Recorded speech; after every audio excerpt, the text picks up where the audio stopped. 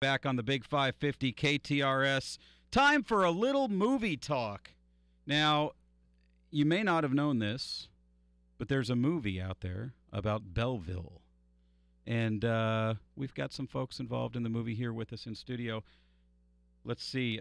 Cooper Shaw, Bill Finkbeiner, thanks for joining us today. Appreciate you being here. Tell us, why Belleville? Tell us about the movie. Do you want to start? Me start? Why Belleville about the movie? Well, the big reason why Belleville is that the producer and one of the stars of the movie, Ted Trent, actually grew up in Belleville, and he wanted to tell a story similar to something that went on in his family in a place that he knew. Ted's been out in Los Angeles for a while now, right? Yeah. He was acting, producing and things, and he fell out of kind of in love with the whole show business thing. Started doing some real estate work out there, made a good amount of money. He's like, well, instead of working on other people's projects, I'm going to produce my own. And he was able to follow his heart since he produces all of his own things. So he took his heart back to his home. Now, I read that it's a kind of a cross between Starman and Forrest Gump. Would that be? That's a really good, good that description. That's a really good description, actually. Yeah. And it is also the story of a farmer who's sort of been a bit reclusive since his wife passed away, and then this man from another faraway place comes to town and befriends him and sort of brings him out of his shell and reinstills in him the importance of community and that we all need each other to get through things. And yeah, So it's really sort sweet. of a love story in sort of a cosmic way. In a cosmic way, yes. That's Yeah. a really great with way Belleville, to say it. With Belleville as the With background. Belleville, yeah. So this interests me. Is it common in the movie industry to go out to L.A.? You want to be a big star. You go out there. You're working as a waiter, or waitress, whatever. You get your chance. You get involved in the industry, and then you're just like, I want to go do something else. And then you come back. Is there something about Hollywood, something about L.A. when you get out there and you get involved that it just keeps pulling you back? That's an interesting one. I think what's really going on with Ted and Dan Stedman, who's the director and the writer, is the fact that they still are very active out there in Los Angeles. It's just that production costs out there are astronomical. There's obviously great talents all across the country. And so what they're doing is they're able to produce really great work at a much smaller budget by coming back to the Midwest to do it. They're still very in tune and part of the show business world in Los Angeles. They just are following more of what they want to do. They get to make all their own decisions. They don't have a studio saying, no, your movie's going to get cut like this. They're like, Right. no, my movie gets cut the way I see it, and they can follow their own visions that way. Yeah, it's a great thing about independent film, actually, is that you can tell the stories that really are meaningful to your heart and soul without having the big budget studios sort of dictating. Okay, so what are your characters? I'm looking at the trailer, and Cooper, are you a waitress? No. I don't. No? I don't know. So my character's name is Arlene. What does she doesn't really do anything.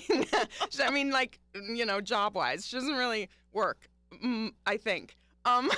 She's but too much she's of a busybody. She's too much of a busybody to have a job. Yeah, so she's the town baddie, basically. Mrs. So Kravitz, kind of, or Yeah. That's exactly what I was Yeah. thinking. So You she's just aged me. Cooper, was this a stretch? Was this a stretch for you, acting wise? Yeah. Just one. I mean, No, it really was, because she's basically the sourpuss in the film. She's the one character who's nasty and hates everything and hates everybody and wants to ruin the world, and it's just so so not in my wheelhouse of things. It sounds like you're cracking up over your own character. I know, yeah, definitely. And Bill, what is your role? I am Belleville Police Officer Scott. My role isn't extremely large in the film, but it's fairly pivotal because Arlene has kind of sent me out to kind of cause a little bit of a stir with Willie. Could have actually probably got her for filing a false report or something, but Right. I guess that would be in the sequel. Right. Yeah. Did you actually have to, for those who are watching the live streaming, did you shave your head to be more like a cop, or is that just you? No, this is just me. What's funny is I live down in South City, and so whenever I'm standing in a checkout line, all I hear is "You the police?" And it's when you're an actor, they always say, you got to find your brand, you got to find your niche, because you have to be something very specific so they know where to put you in films. We all have wide range in what we can do, but if they don't look at you and say, what can you do, see what you can do right away, it's a little difficult for them to cast you. So for me, finding my brand's really easy. All I have to do is stand in the checkout line at a local Walgreens or something, and everybody will tell me what my brand is. So That's for really you, both of you being local actors, was this a real sort of opportunity to be able to do some movie acting without having to travel? Do you have to travel a lot frequently for work, or do you do most of your work within the region? Well, lately, most of the work that I've been doing has been within the region, which has actually been really lovely for me, because I lived away from St. Louis for a number of years. I was living in New York and doing the New York actor thing, and of course bartending and all those things that you do when you're acting in New York. And moved back here because I'm from here originally, and my family is still here. So the lovely thing about so much work coming my way here is that I've been able to stay close to my mom and my aunts and uncles and cousins and all of that. So And this movie premieres April 22nd, April 22nd at the Lincoln Theater in Belleville. Yeah. Right? Yes, it's going to be an actual huge, red carpet event. They've got a lot of local press that are going to be there. There's going to be the cameras flashing and things like that. Definitely as much coverage as possible. So if people want to come and experience something like that, I believe the red carpet sort of things are going to start around 5:30, 6 o'clock. The early show, I think, is sold out, but there's still a show, I believe, around 10 o'clock on the 22nd that is still open. It's going to be showing throughout the entire week. The best thing to do is go to BellevilleMovie.com, or else like Belleville the Movie on Facebook, and you get linked to the website. And then there's a link for all the different showings. There are 2 very cool showings coming up at Warenberg's Ronnie's. That's a really big thing. Warenberg is a huge St. Louis institution, and Ronnie's is my favorite place to go see movies because they got skee-ball. But yes, because they have skee-ball. And they have those little cars that you. Oh, yeah. So You a good much skee-ball fun. player? You take on the kids. You go in and No, I take on my girlfriend who kicks my butt every time. But the biggest thing about that is the fact that it's a good thing because it's going to show, I believe, what you know the dates because I just forgot them. It's Sunday the 27th. The 27th and 28th Yes, 2 at o'clock. the Ronnie's. Yeah, 2 o'clock in the afternoon on Sunday, and then the 28th is 7 Is o'clock at 7 night. o'clock. The money that's being raised through the screenings at the Lincoln Theater and at Ronnie's is actually going to be used to be put into a movie that they're filming this next summer over in the Belleville area. Yeah. They're holding auditions at the Lincoln Theater, I believe, the entire week after the 22nd for that. And also, we need some support because of the fact that Warenberg is going to look at the numbers for the different screenings over at Ronnie's. If they can sell both of those out, there is a very, very good chance that Belleville the Movie will be seen at Warenberg theaters throughout the Midwest.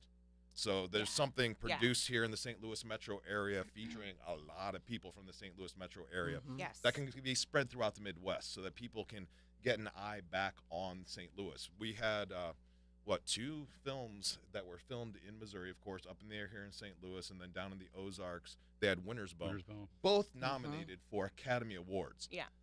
The year after that, they shut down the Missouri Film Office. Yeah. They took away the Right. tax credits. And so a lot of great work is now going to New Orleans and Detroit and things, but there's an initiative on the ballot to bring all of that back soon. If we can support what we're doing around here, there's a great chance that film office is going to be active again. The tax credits will come back, and amazing work can come back to St. Louis.